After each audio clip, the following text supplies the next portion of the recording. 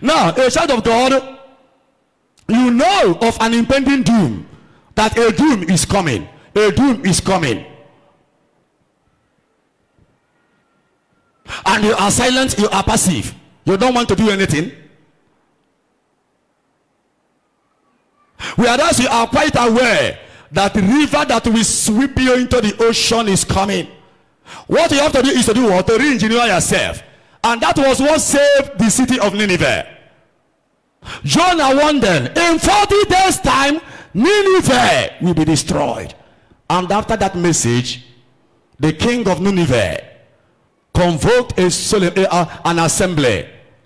And all of them, they put on sackcloth and sought the face of God. I advise this country, Nigeria, the entire world, to seek the face of God. Of course, you know, when God says, let the coronavirus stop, it will stop. True or false? Amen. Who knows the reason why this is happening? Let me tell you, for every pestilence, some people must be saved. I say must. Even during the deluge, a family was saved. The family of Noah. So my prayer is that the children of God will be saved. Especially the radical faith believers, adorers and worshippers here. Coronavirus is not for you in the name of Jesus.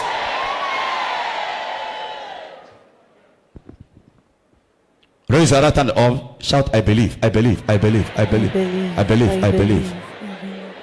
Can you mention the names of your family members? Can you mention their names? Arabashende.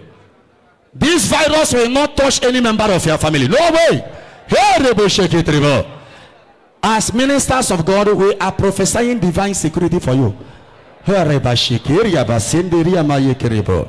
Rima sunderebo mashekerebo skende. Rakayandorebo shinderebo.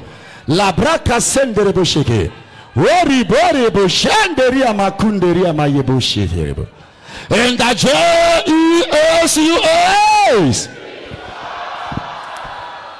Another key to avert this scourge, this coronavirus, is what? Every day, anoint yourself in the morning.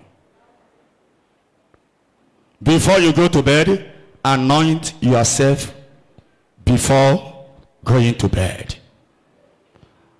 As you anoint yourself, reject that word, coronavirus. Numbers 14:28. I will do to you what I had you say. I said something activating the power of prophecy. Anoint yourself. Number one, sensitive to the things of the spirit. Number two, anoint yourself always. In anointing yourself, reject the corona. That will be your word, your declaration or decree. I reject coronavirus. If possible, anoint your children also. Get your family members involved. At night, carry your oil again and say what? I anoint myself. I reject anything like coronavirus. Power of prophecy, activating that power. Just like Elisha. Elisha was there and Ben-Hadad was claiming omnipotent. People were dying. The same way people are dying today. There was a siege in 2 Samuel chapter 6. Go there and you read what happened in the land of Israel during the time, the land of Samaria, during the time that Ben-Hadad besieged the city. Prophets of God were there, but they didn't prophesy, and people were dying. How come that the very day the king demanded the head of a prophet, Elisha? Go and fetch me Elisha wherever he is. Go and fetch me that prophet called Elisha wherever he is. Woe to me if I fail to cut off his head. Woe to me if I do not cut off his head today. And when the news came to Elisha that the king is ready to kill you, Elisha said, oh, tell the king, let him hold his peace. I will now prophesy. By this time tomorrow, our land will experience abundance. Some people doubted it because that time they were under a siege. They couldn't go out. They couldn't import anything. They can't go out of their city because enemies were at the city gate waiting for them to come out. The source of supply was cut off. Communications were cut off.